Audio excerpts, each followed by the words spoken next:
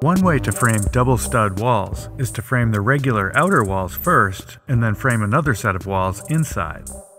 Begin by butting some plate stock against the existing bottom plates. Measure the thickness of the wall that you want to end with, and then measure back 3.5 inches to signify where the perpendicular wall will sit.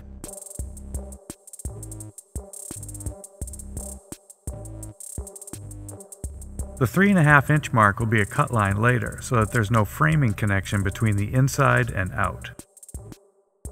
But don't cut it yet. It's easier to get the layout with the ends butted tightly against the other wall. Use a speed square or combination square to scribe all of the studs, including window and door openings. Speaking of window openings, when you scribe the stud placements, make the opening on the inner wall about 1/4 inch larger on each side.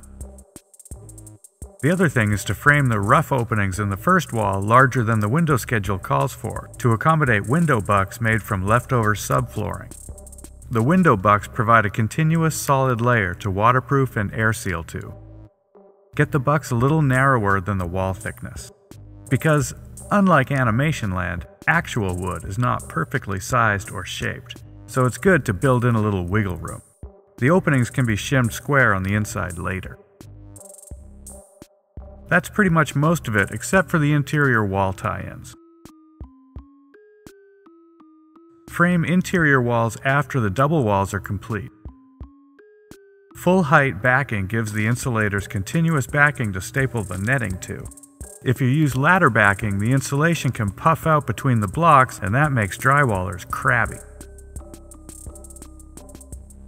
Walls like this push the envelope on construction quality. And that's nothing to be crabby about.